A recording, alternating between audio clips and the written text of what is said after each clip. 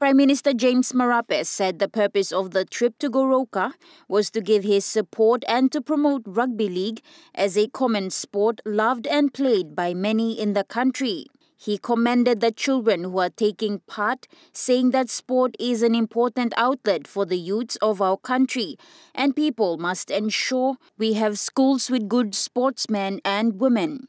He added that rugby league is a common sport among all in the country and has set an important benchmark. The Prime Minister was accompanied by Police and Internal Security Minister MP Pitasia Malili Jr., East New Britain Provincial Member Michael Marum, and NRL Bid Chief Executive Officer Andrew Hill. Welcoming them was Goroka MP Aya Tambua, Okapa MP Saki Sonoma, and Eastern Highlands Provincial Member Simon Sia. Natasha Voy, Chukai Sports.